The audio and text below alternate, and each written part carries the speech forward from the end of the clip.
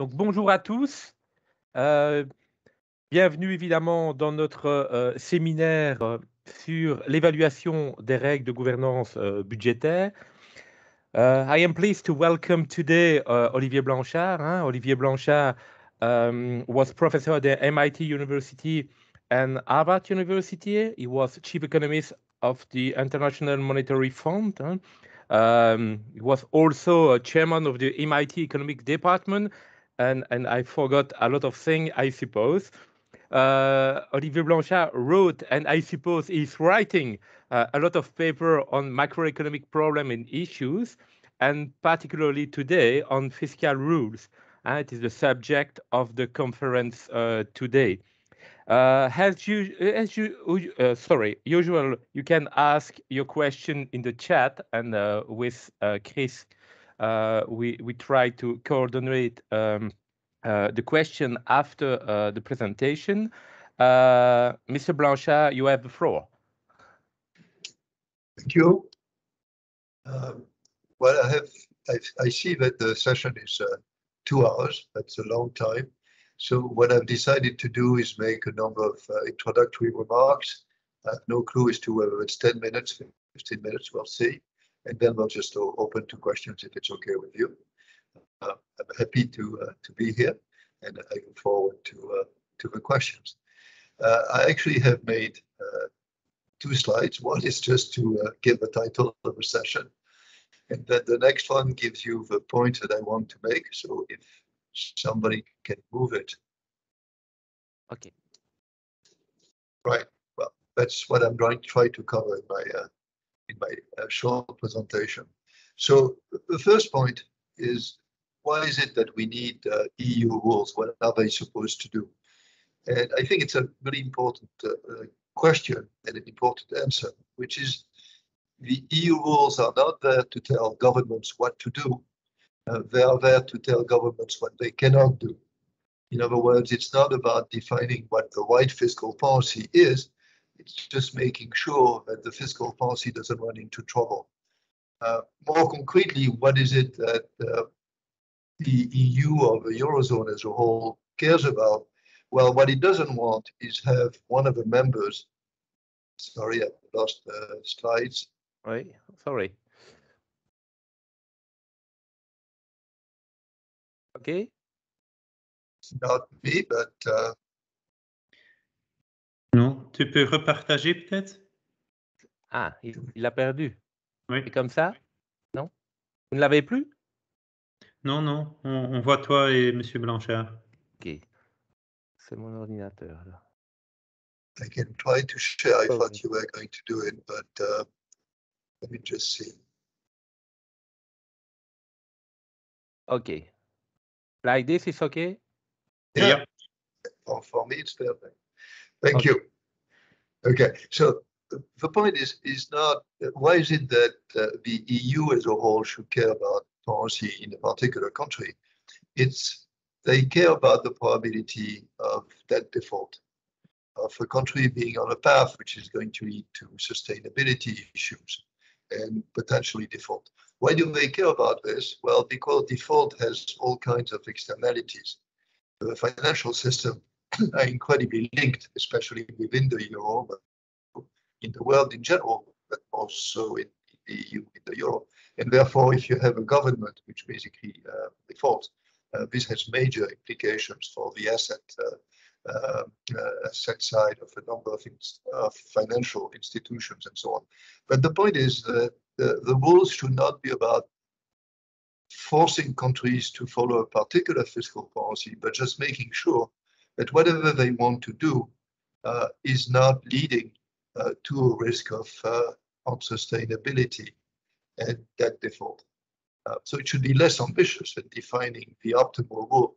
To take a comparison with monetary policy, the EU rule is not conceptually the same thing as, say, a Taylor rule for monetary policy. A Taylor rule for monetary policy is a rule which tries to get at what is the best monetary policy we should follow. That's not what this is about. This is about sure that countries do not do anything crazy from the point of view of the others.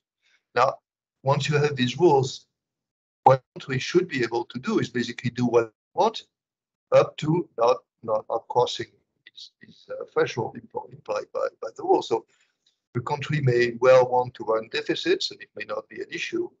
A country which is more worried about the future may want to run surpluses, and that should not be an issue. But I think it's an important point, because in the debate, the two are often mixed. So that's the first point.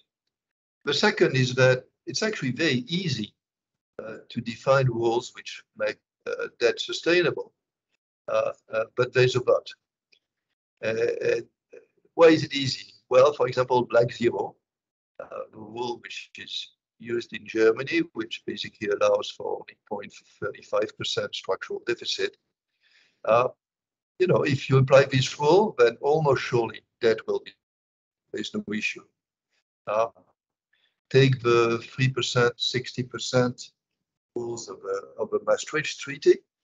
If countries just followed those rules, that would be sustainable. Why would it be a very bad outcome? Because what these rules do is that they are so stringent that they basically prevent what would be reasonable fiscal policy.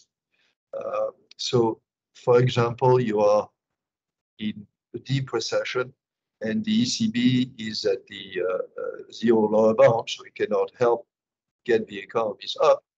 In this case, you might well want to have a deficit which exceeds 3%, possibly by a large amount. But the rule is there and says, no, 3%. So this is an example of a rule which would make that sustainable, but at the cost of output, at the cost of unemployment. If you have these rules, what's going to happen? Well, either you're going to enforce them and have bad fiscal policy, basically bad decisions, too much unemployment. And I think that's very much what happened in 2009, 2013 in a number of European countries. Or you're basically going to suspend the rules because it's absolutely obvious that they are too stringent for the situation. So this is what the EU has done for COVID. Or you're going to cheat. And the history of the rules is a history of cheating. With Germany and France cheating at some point. You're going to say, no, I can't do it, or you're going to try to use tricks in order to justify what you're doing. But it's going to be a mess. And so the challenge is to find rules which prevent that default. And I fully agree that that would be catastrophic, while leaving the maximum amount of room for countries to do the fiscal policy that they need to do. If they have a deep recession, if they have a particular shock, if the ECB cannot help, and so on. That's why it's so difficult, right? So basically, if you're absolutist, you say, okay, just simple rule, that's done. It will work, but from a macro point of view, it will be a catastrophe. And therefore, what you have to do is find the right solution. So the third point is, how do you get there? How do you basically assess whether a country is on a path which is dangerous, in which 5-10 years out, they are going to have trouble, and it's not inconceivable, like still be a very small part, that they'll have a hard time adjusting and they may even default. So I'm going to present what I would say is the economist answer, which is forgetting politics. Why is it? How would you actually do it? And what you would do is that you start from the equation for that dynamics, which basically say that the change in the debt ratio, the ratio of debt to GDP, depends on two terms. The first one is interest payments, or more precisely, and here I'm going to use a bit of algebra, which most of you are probably familiar with. It's R minus G times B. So the two adjustments you have to make when you write down the equation is you have to look at the real rate of interest, not the nominal one. And that's the first correction you should do. And you should take into account that if there is growth, then the debt ratio will increase more slowly. So the first term in the equation is R minus G times the debt ratio last time. And then the other is the primary balance. And the debt ratio will increase if the primary balance is less than interest payments defined as R minus 2 times V. So you start from there. For those of you who have seen the equation, I suspect that's well known. For the others, you can probably imagine. And then you say, okay, so these are going to be the dynamics. What's going to happen in the next 5, 10 years? So what has been done for a long time, you say, well, I think the interest rate is likely to follow that trajectory. So for example, you look at the yield curve and you use the implied interest rate. You make assumptions about the growth rates. If the growth rate is going to be 2.5% over the next 5 years, you make assumption about implicit liabilities. You say, oh, the social security system is going to run in the red, therefore there will have to be transfers from the central government account. You take this into account. So you look at all the things which may affect the primary surplus or the primary balance. And the first step is you just do this, and then you get some trajectory for the debt ratio over the next 5, 10 years. That's step one, and that has been done. This is fairly standard. It's called the debt sustainability analysis. That's standard fare. What you have to do, however, is to go further than that and take into account the fact that there's a lot of uncertainty about all these variables. And so what you have to do is what's known as stochastic debt sustainability analysis, in which you say, no, I'm just not going to look at most likely or the expected value of the rate, but the whole distribution. You know, how likely is it that the rate will be 1% or 100 basis points higher next year or 100 basis points lower? You're going to do the same thing for growth. You're going to do the same thing for primary balance. There might well be a recession, run-of-the-mill recession, that's going to affect the primary balance. And you basically carry the distribution of all these things. And what you get 5 or 10 years out is a distribution for the debt ratio, distribution for the deficit ratio. And there you can ask, okay, in 10 years, what is the probability that the debt ratio is on a steadily increasing trend? And then you start worrying.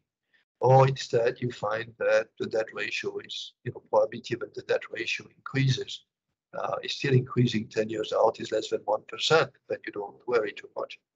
So, as an economist, not being in Brussels, not being a bureaucrat, that's what I would do. And then we have the tools to do it. You have to make many assumptions, but what forecasts are about assumptions, but your assumptions have to be explicit so they can be discussed by people who don't like that. And that's, I think, one way to proceed. And even if I do not convince you that that's the way Brussels proceed, I think that's an exercise which I have carried out when I was at the fund, which I've carried out since then, which is precious because it really forces you to think about the uncertainty. It forces you to think about the implicit liabilities. It forces you to think about, what the recession implies from the primary balance and so on. Now, when you do this in the current environment, so that's point 4, what are the answers that you get? So I was talking about methodology in 3, but I'm now talking about actual conclusions. I've done it recently for a number of countries. But the first thing you see is that if what worries you most, and I think what worries people most, is that the interest rate may increase a lot, that for some reason we don't believe interest rates are going to remain low, then what worries you is what would happen in that case. And what would happen in that case is that interest payments on the debt would certainly go from very low to potentially very high, requiring much larger primary surpluses, which you may or may not be able to do given the political constraints. So think in that context of 2 ways of preparing yourself for that. The first one is you try to decrease that. So you decide, okay, that is too high, say 100% or more. And so we're going to go for a period of fiscal austerity, and we're going to have surpluses, And in 5 years, if we really go at it really high, we're going to go from 100% to 90%. Well, the problem is that that's not going to change very much the amount of interest payments you have to make if the interest rate increases by 300 basis points. All you have done is reduce them by 10% of the total, which is very small, right? I mean, if you have 100% debt at 300 basis points, this is a 3% increase in what you need to find. If by crook and by hook, you've decreased that to 90%, then you have 2.7% to find, which is better than 3, but is not. So the point is, when you start from very high debt, fiscal austerity is not going to solve your problem. And it would be good to have less debt, and if you go good 40%, it would be great, but realistically, that's not where you should basically put the effort. Where you should put the effort is in thinking of contingent scenarios, credible contingent scenarios, in case rates increase. So you have to be ready basically with something which says, credibly, if rates increase by 100 basis points, then the primary surplus or primary balance will improve by 100 basis points, around 1% of GDP, and therefore I will be able to avoid the debt explosion. Something which is going to give you a lot of leeway in doing this is the maturity of the debt. If the maturity of the debt is 1 year, you have to do the adjustment in 1 year. If it's 10 years, then you have 10 years to do the adjustment, which makes it, economically and politically much easier. But the conclusion is, and again, there are formal papers by me and by others, is that basically if you want to reassure investors, you have a choice between two things. Doing fiscal austerity, we need to reduce that, and we will reduce that. And probably by implication, if the ECB is at lower bound, the effective lower bound, we get more unemployment.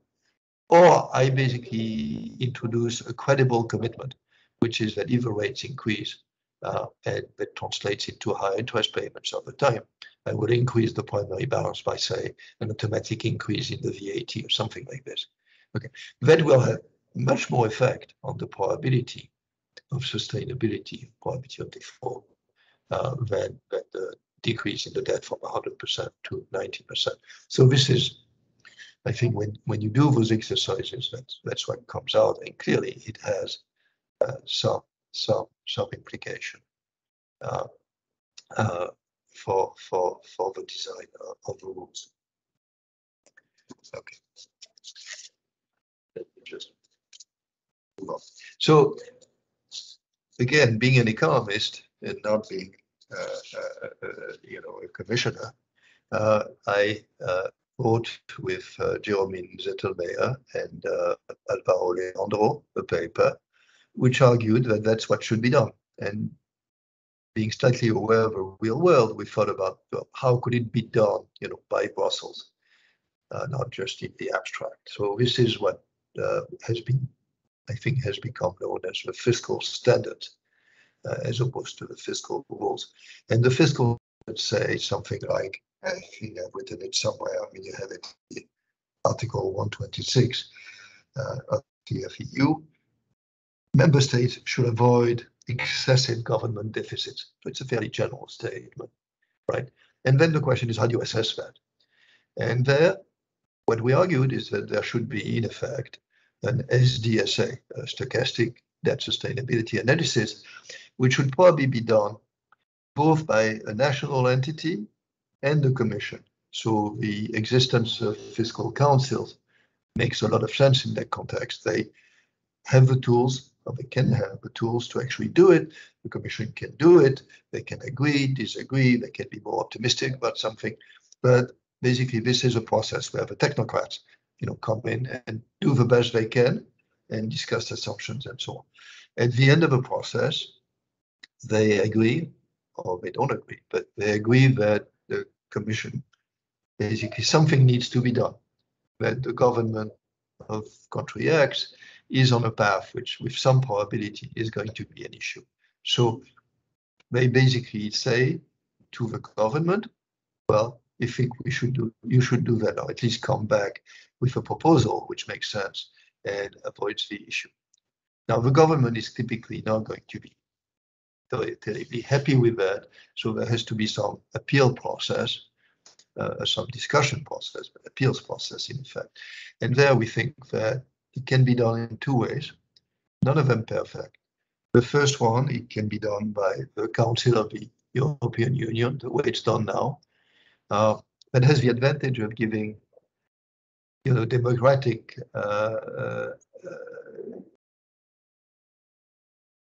support to the decision, and it's the governments which decide, which probably is the way it should go.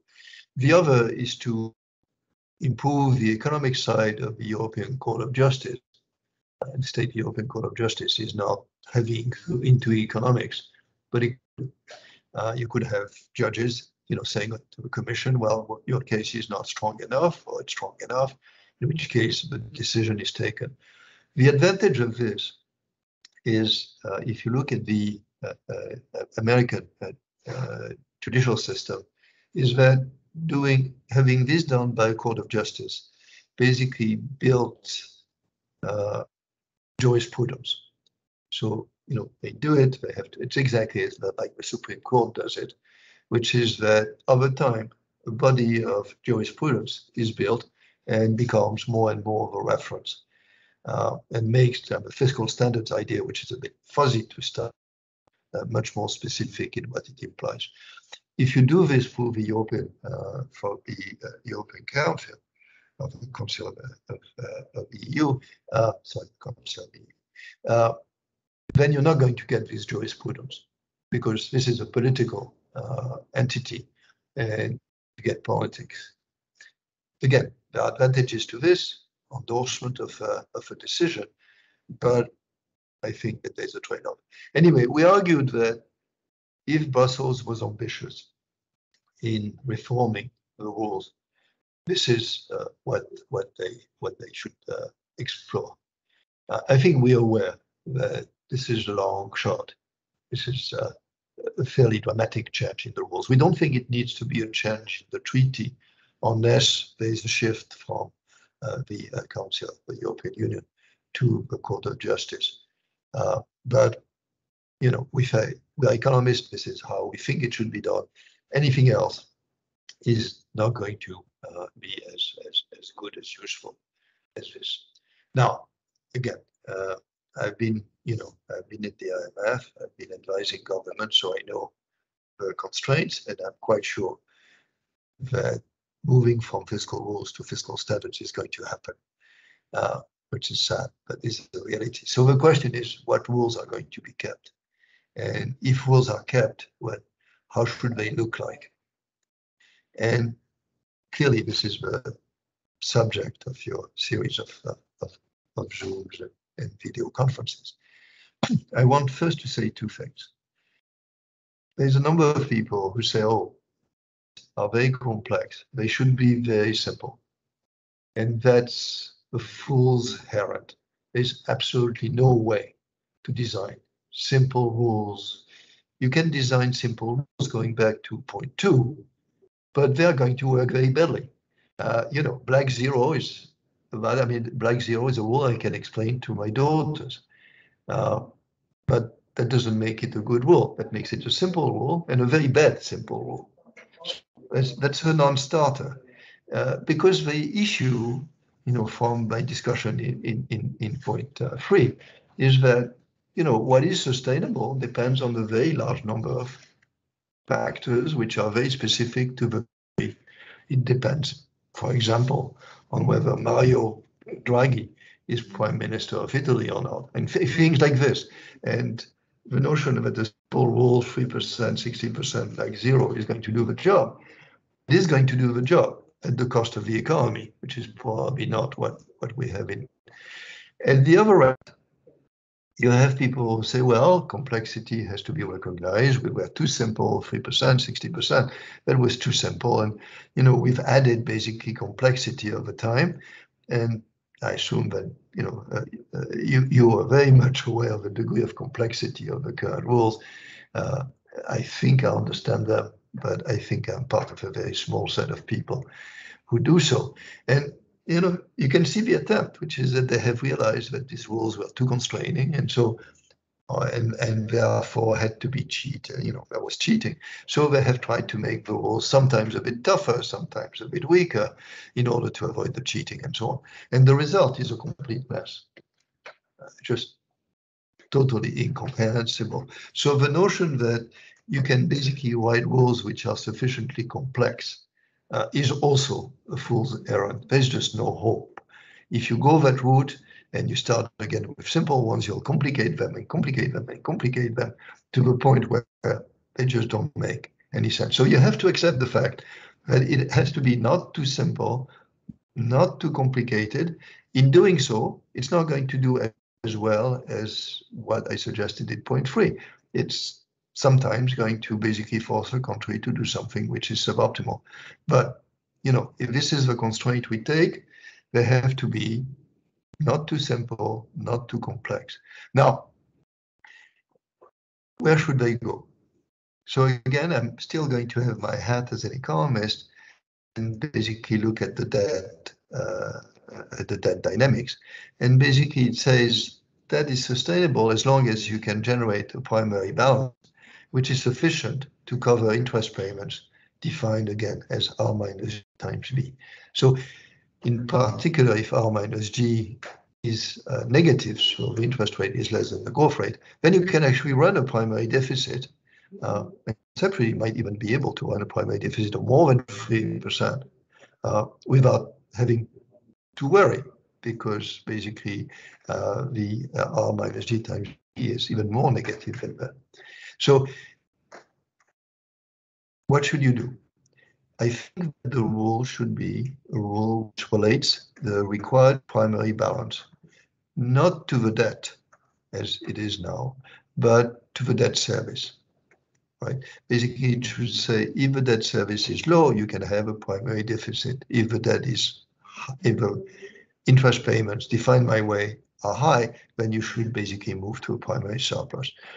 You should not do this overnight. There should be an adjustment over time. But that the fundamental variable that you need to basically react to is not debt, it's debt service. And in a world in which we've moved from interest rates, real interest rates of 5% to minus something today, right? Then the difference between trying to achieve some debt level or react to debt service is completely different. So I think the main answer there is that if you're going to have a rule, make it basically a primary balance as a function of the debt service rather than debt. Debt should matter a bit, because if you just do it as a function of debt service, there's a chance that debt is going to basically do a random walk and just move around and maybe increase a lot. So there should be some feedback on debt, but it should be much weaker.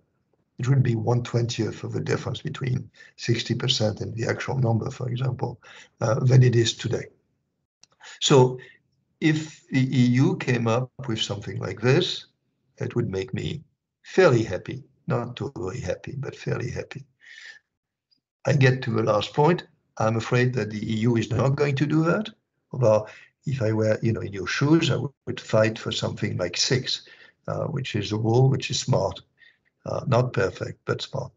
I have spent the last few weeks talking to a number of policymakers. I was in Europe and I talked to some of them and by Zoom. And I think I see the writing on the wall with fairly high probability, which is a formal return to 3% and 60%. With probably a bit of accommodation, so some of the junk which has accumulated over time may be thrown away. Maybe the 1/20th rule might be suspended, or could take into account the fact that monetary policy cannot help, so it might be different if the ECB cannot help. In exchange for this, so I don't think this is good. I think it's too stringent.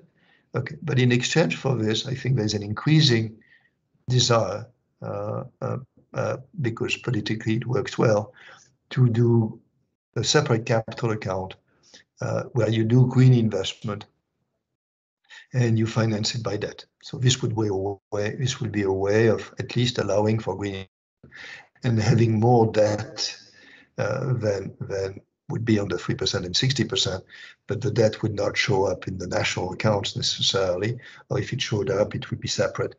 And this might satisfy the people who think that green investment is needed. Is it a good compromise? No, I don't think it is at all. The notion that because it's green investment, you can finance something by debt makes no sense from a debt sustainability point of view. If you do green investment, but it does not increase fiscal revenues, it does not necessarily increase growth, it makes growth better, then from a debt sustainability point of view, it's exactly the same as paying public employees. That shouldn't have a pass because it's green or because it's investment. Now, if the investment yields revenues to the state or increases growth and therefore increases revenues indirectly, sure, that should be taken into account. But the notion that there would be a pass, a debt pass for green investment is, from an economic point of view, a very bad idea. Unfortunately, from a political point of view, it may be a much better idea. And I worry, therefore, that this will happen. I think I've made my main points, and I'm now happy to answer any question which comes my way.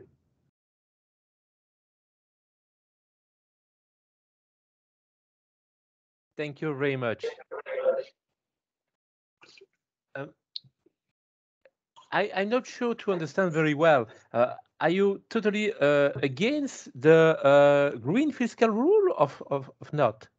No, absolutely not. I'm against the notion. So I'm very much in favor of green investment, although I don't think that's the only investment. I think there should be inequality investment. I suspect there are other types of investment, education investment.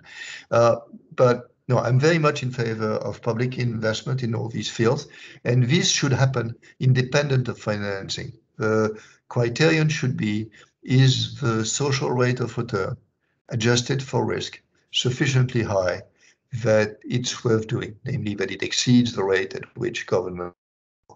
If yes, it should be done. Then there is the issue of finance. You can do it entirely for debt, or you can do it for taxes. There, I think, is where debt sustainability becomes an issue. And I'm not ready to give a pass, do it entirely by debt, to any public investment project. It may well be, and that's a discussion in the US today, it may well be that we need a lot of investment, and in the US we need even more than in Europe. Okay, but it may be that from a debt sustainability point of view, or from a macro stabilization point of view, the two are it should be financed, say, 2/3 taxes. Okay. Does this answer your question? Yes, sure. Thank you. Chris, I don't see the chat.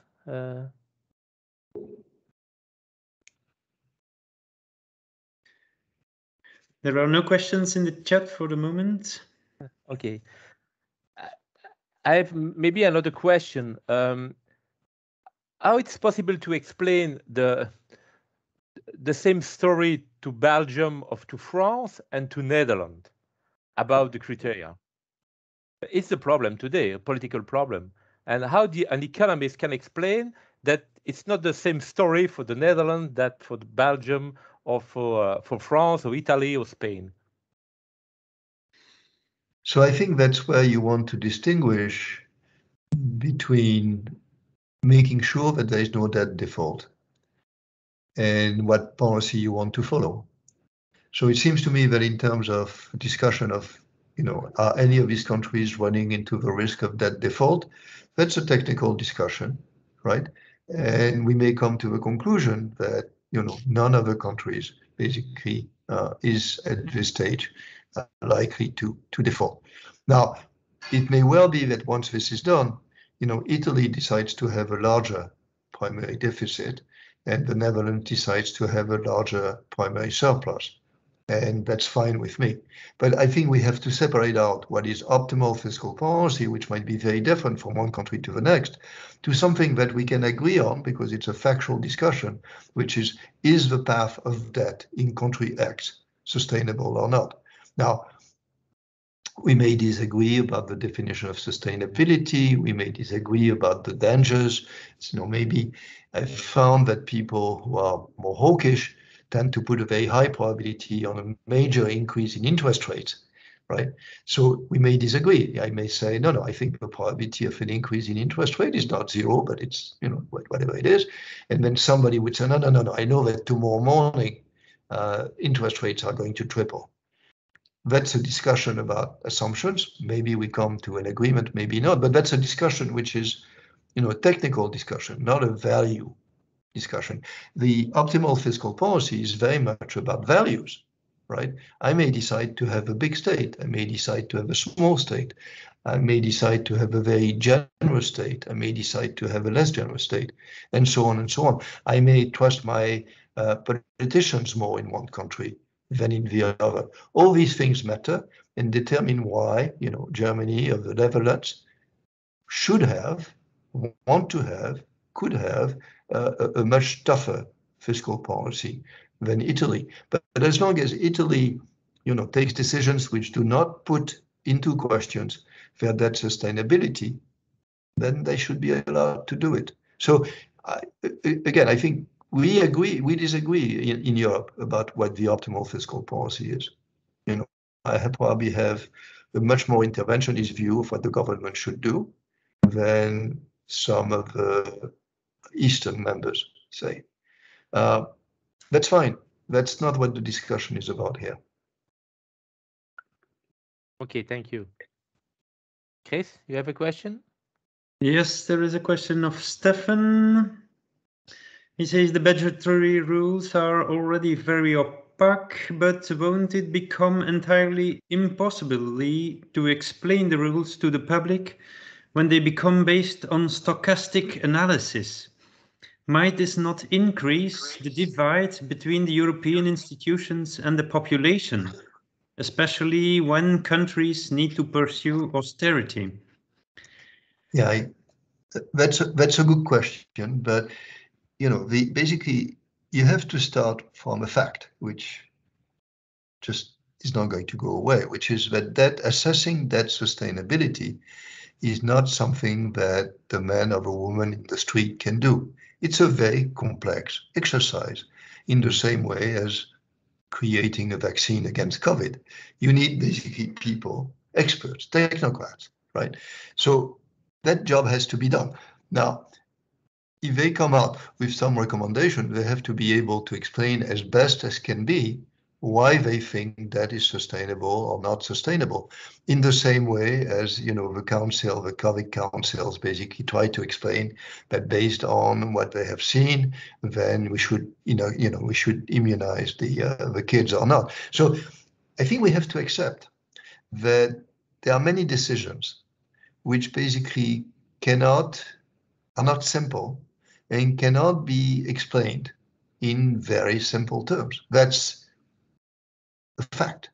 I think what has to be done is basically there has to be trust. So I think that independent fiscal councils are the essence. And when I see a threat to a fiscal council, I start worrying. The Commission has to have trust. There are going to be discussions. But in the end, why do you trust your doctor? You trust your doctor because you trust the answers because you trust him. And I think the same thing has to be true here, which is this is a very complex exercise. The reasonable people can come out on one side or the other, but in the end, the exercise has been done, fairly objectively, and these are the conclusions. Then you take it from there.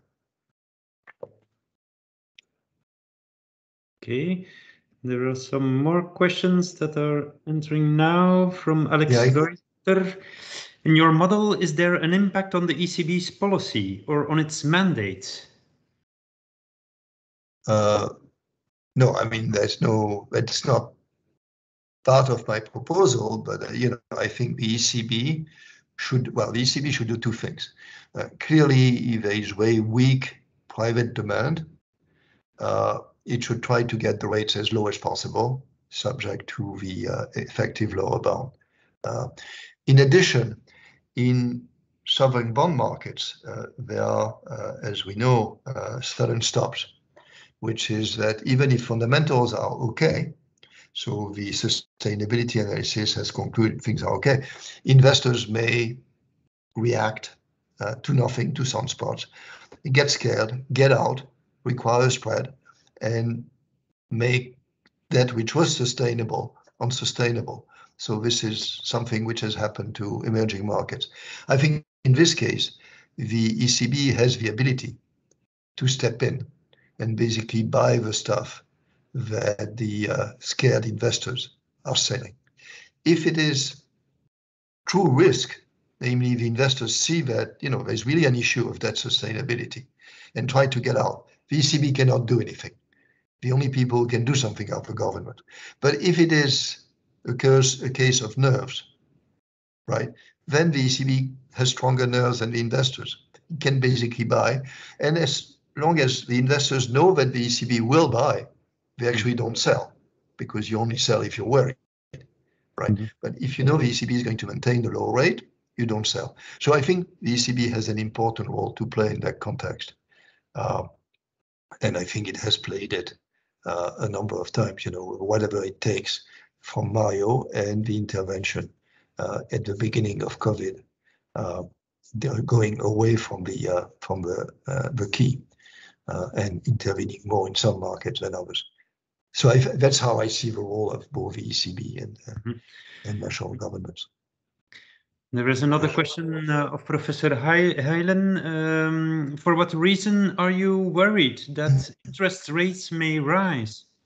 There is the long-run downward pressure on interest rates due to aging, rising inequality. And if higher growth is the source of rising interest rates, it shouldn't be a problem then. That's a very good question. I'm finishing a book precisely on that issue, which is what is behind the decrease in interest rates and what may happen. And my conclusions are indeed similar to that of Mr. Helen, which is, I think that this is due, it has been going on for 30 years. It has been going on.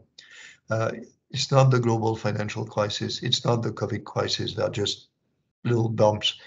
That has happened in Europe, in Japan, in the US, largely independently. So it's really very deep forces at work. And I agree with what is in the chat, that I think demographics tend to lead to higher saving and therefore lower rates. And that's not going to turn around. That's going to be play more and more of a role.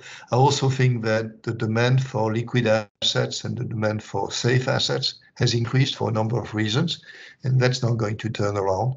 So my expected value is indeed that the rates will remain very low and lower than the growth rate. Indeed, if the growth rate increases, and that tends to increase the rate, although historically the relation is not very strong, then there's no problem as well. I mean, the interest rate, the R minus C may remain the same. I had one more point that I wanted to, yes. So this being said, my expected value is exactly like that in the chat, but and I know that things can happen. And so I think that the probability that they remain very low for very long is not one.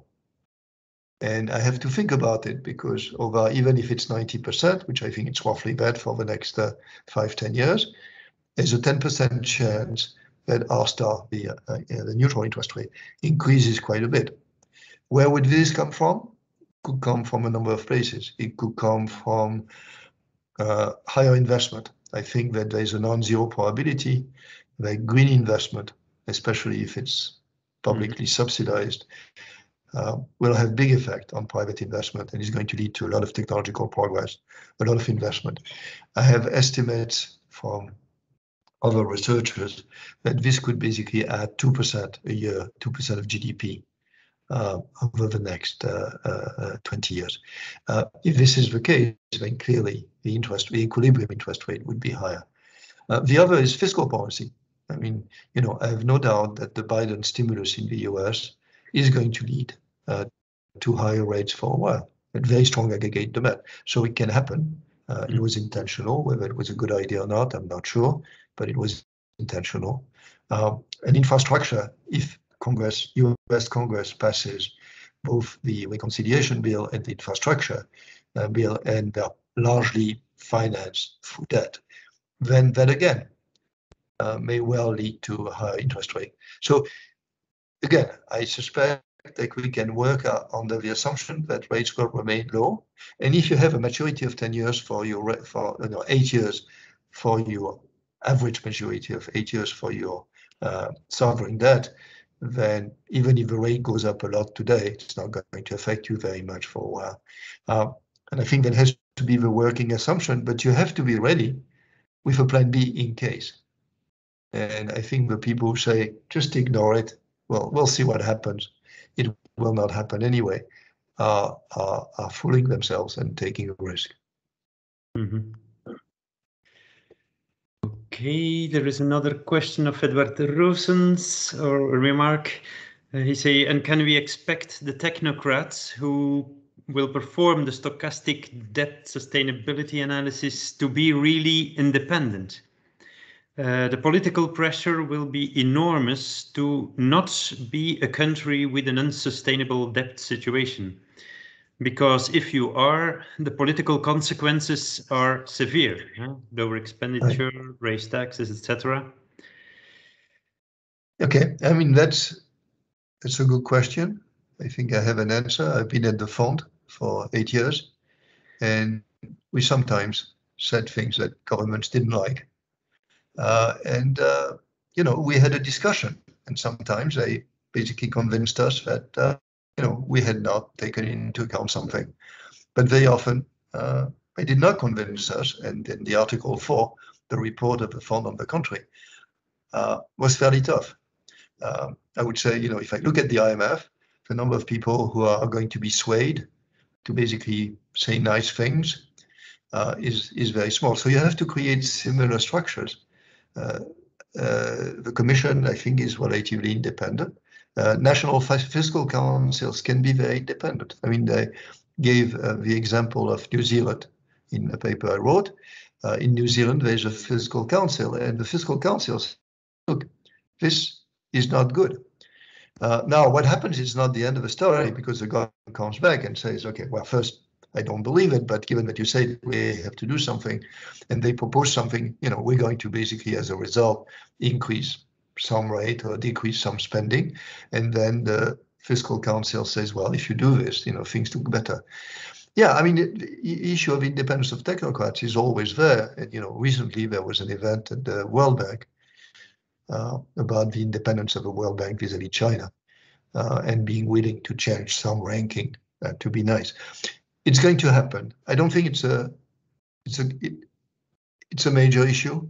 Having been at the IMF, I can assure you that I said many things which probably did not play well in a number of countries. But my future did not depend on those countries, and I felt I could do it, and my staff could do it. That was not an issue. But yes, you have to design the governance structure of the fiscal council in a very careful way. Mm-hmm. Okay, Professor de Koster asks, how does the definition of sustainability based on probability of default deviate from the definition based on satisfying the intertemporal budget constraint? For given values of I, G, and D, one can easily calculate the value of the primary surplus that satisfies the IBC and the intertemporal budget constraint. But this is an adjustment of the PS which can be postponed for some time. How can one be sure that financial market participants will stay convinced that there is no risk of default. And the reverse, Belgium does not satisfy the condition of sustainability based on the IBC for many years, and still there is no market reaction. Technical response first. You can do it in two ways.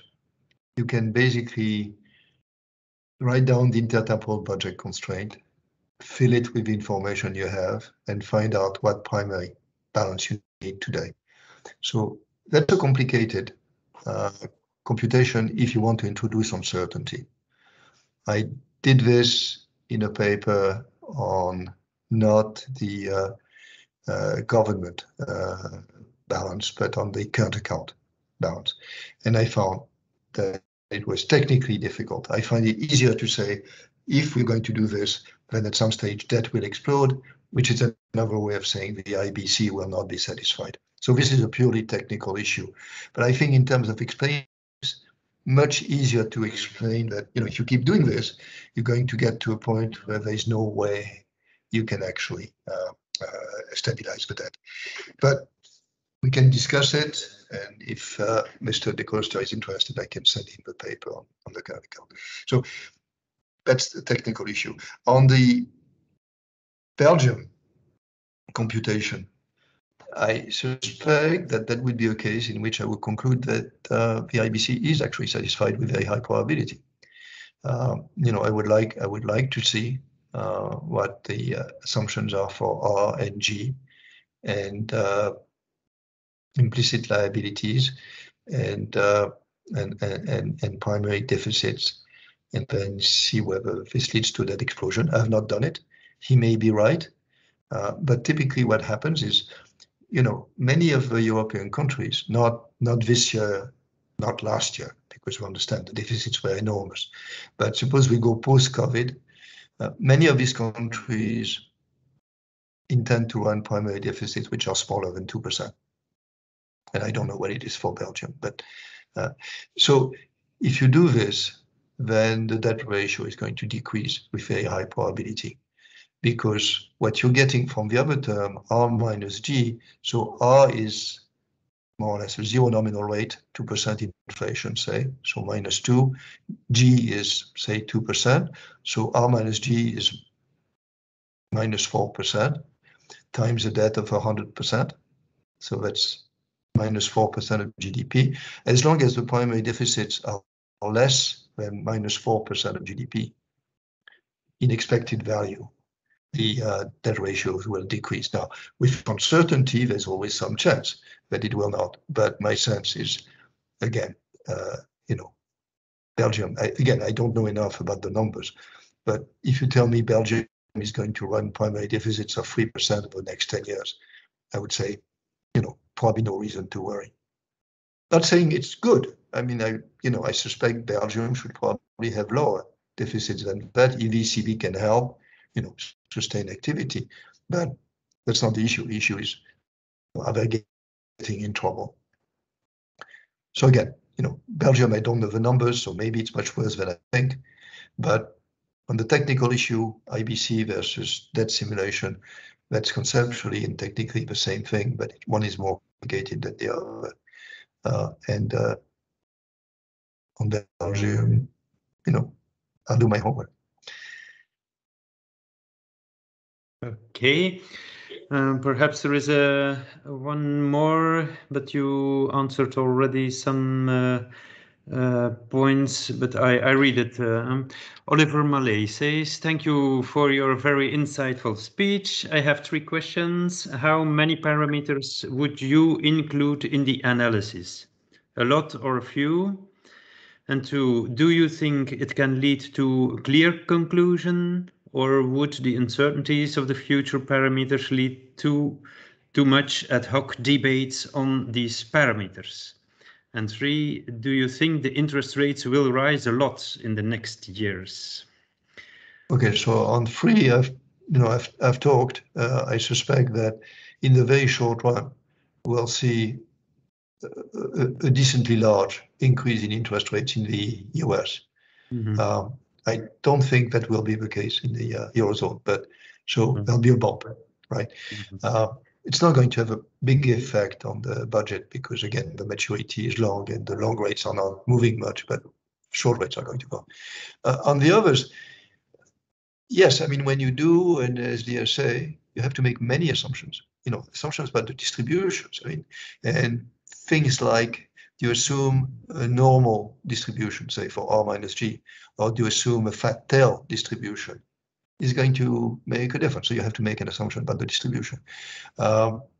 If you're thinking about, probability of a recession, run-of-the-mill recession, then you need assumptions about what this is going to do to automatic stabilizers, how this is going to affect revenues and spending.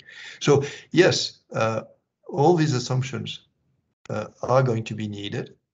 How many, I don't know exactly how many parameters, but yes, any such exercise is going to imply a lot of assumptions because the world is the world. If we didn't need to make assumptions, I would make assumptions. But this is a very difficult issue. There is uncertainty about some parameters, about some distributions. So that's just a way of starting discussions. But again, I have done it. I've never, at the fund, we didn't do it as ambitiously as I'm describing, but we had scenario discussions. So it's kind of a simplified version of sustainability, of stochastic debt sustainability analysis, and it led to incredibly interesting discussions. If somebody said, "Well, I think growth is going to increase by 2%," then they had to explain why. If somebody said, "Oh, but the interest rate, is going to do that," they had to explain why. And that discussion itself was useful. It's a way of thinking rather than, "Oh, did they do 3%? No, they did 3.1%. Oh, let's start, a procedure. They go from preventive to whatever, corrective." That is simple, but simple can be stupid, and that's the point. Ok, voilà, Président, je pense qu'on a presque tout parcouru. Je pense qu'on a couvert pas mal de terrain. Ouais. Tout à fait. Et puis, vous êtes allé un peu sur le côté politique parce que, évidemment, en tant que représentant des partenaires sociaux, on sait qu'on ne peut pas être qu'académique. Donc, il faut aussi approcher une solution, des propositions qui puissent être politiquement acceptables. Et c'est toute la difficulté, évidemment, du débat aujourd'hui. Hein, c'est pour ça que je vous ai un peu taquiné sur comment on pouvait expliquer, entre guillemets, la différence entre les Pays-Bas et la Belgique, alors que nous sommes deux économies qui sont collées une à l'autre, nous, en plus. Hein, donc, la comparaison est encore plus difficile. Il y a certainement des différences importantes culturelles, qui sont, par exemple, l'attitude vis-à-vis de la dette. Moi, je suis très frappé. Grosse partie de mon travail depuis quelques années, c'est d'expliquer que la dette, ça n'est pas nécessairement une catastrophe. Mais pour un certain nombre de gens, on démarre là. Mais donc, il y a un travail pédagogique à faire, mais ça ne suffit pas. Il faut ensuite faire un travail politique et voir comment, si on a réussi à faire bouger un peu les gens, les amener à des solutions qui sont meilleures que celles qu'elles auraient choisies autrement. Évidemment, en Belgique, nous avons, comme l'Italie, connu évidemment ce qu'on appelle l'effet boule de neige de la dette, hein, dans les années 80 et les années 90, que d'autres pays européens n'ont pas connu. Donc, l'emballement de la dette publique, ça a été à un moment une catastrophe et ça a entraîné des politiques d'austérité très, très fortes dans les années 90, évidemment. Donc, absolument, mais les taux d'intérêt étaient sans rapport avec les taux d'intérêt d'aujourd'hui. C'est pour ça que la question sur les taux d'intérêt est absolument centrale. Mais c'est vrai que les gens se rappellent des épisodes. On sait que les Allemands se rappellent l'hyperinflation, on sait que l'Italie se rappelle les crises de dette. Mais l'environnement est différent, mais il ne faut pas oublier les leçons de l'histoire non plus. Et donc, ce que j'essaie de faire quand on parle comme ça, c'est d'avoir un message qui est plus ouvert à l'utilisation des déficits de la dette, mais essayer d'éviter les extrêmes, parce que j'ai de l'autre côté, d'un côté, j'ai blague zéro, il y a des gens qui croient que la dette est une catastrophe, est un péché énorme, et de l'autre côté, j'ai MMMT, qui sont cette école qui, aux États-Unis, explique que les déficits n'ont pas la moindre importance et que de toute manière, on s'en fout. Et donc, il faut trouver, à la fois du point de vue économique et du point de vue politique, la niche au milieu. C'est pas évident. Mais puisque vous parlez de la... Je vais me permettre une dernière question, parce que vous parlez de la nouvelle théorie monétaire oui. qui fait beaucoup... Enfin, beaucoup de responsables politiques en Belgique la réutilisent, évidemment, pour dire que le déficit ne compte plus. Or, c'est quand même fortement une analyse très américaine par rapport à la réserve fédérale américaine. Est-ce que vous pouvez en dire... Ce n'est pas une analyse très américaine, c'est une analyse très fausse. Elle est fausse, elle est idiote, elle est inacceptable. Elle est inacceptable du point de vue logique. Et je comprends parfaitement comment certains politiques sont prêts à l'accepter. Ils se contrefoutent du raisonnement. Ils aiment le résultat. Mais il faut le dire, c'est logiquement faux. Et donc, il faut se battre contre ça. Donc, il faut se battre contre sa droite et contre sa gauche. Mais il faut être absolument explicite. Parce que cette littérature, ici... Mais c'est vrai que les conneries arrivent souvent aux États-Unis. Oui, oui. Okay. Malheureusement. Voilà. Président, il y a encore quelques questions qui sont arrivées. So, Chris Seroyan from ACV, in your recent paper, you added the proposal of this paper would mark a large departure from status quo. They would require treaty change. Realistic? Question mark. No, I think requiring a treaty change is not realistic, and we think that it can be done without changing the treaty. So the 3%, 60% could stay, but you know, the interpretation of this would be that these are useful numbers, and we try to get there in some way. Yeah, and that's for lawyers to discuss. But anything which requires a treaty change, I think, is you know, for the moment, out of the question. Yes, the question by Thomas Groes is correct. It's true in German as well, right? Yes. Schuld, yeah, fault, yeah. Edward Roosens, also a question from FEB. Is the big fundamental discussion not the one on the quality of spending? Regular spending reviews necessary? The smartness of taxation? No, that's wrong.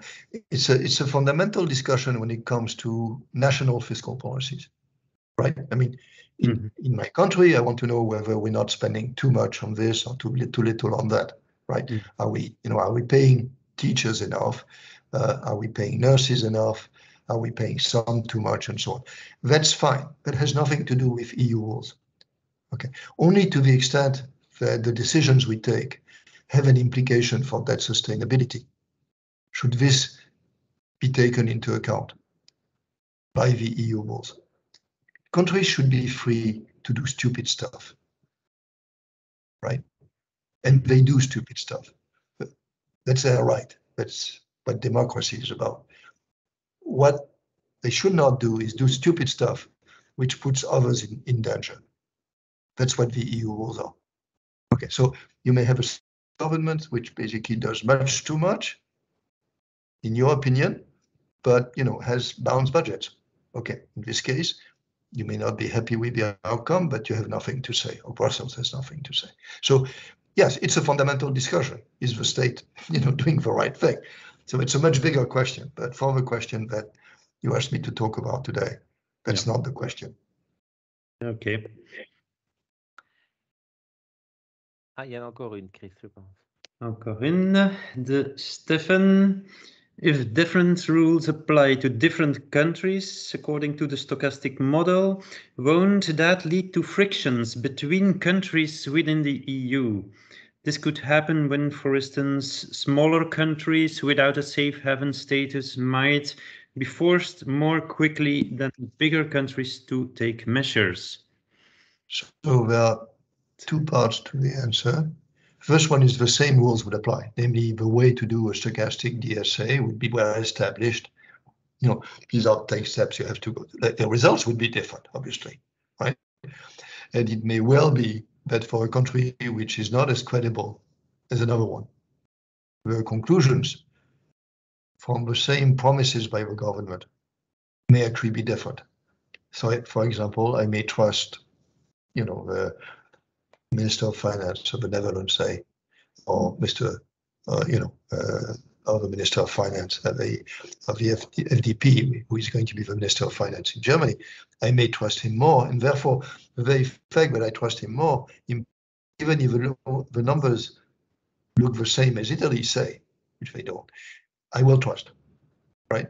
That's part of what it is, and that sustainability with the same numbers, but a crazy person in charge, or a very responsible or hawkish person in charge, has very different implications. So yes, I suspect that because of the history of Italy, the history of Belgium, they will, you know, for the same apparent set of numbers, get a slightly less favorable assessment. You pay for what you've done.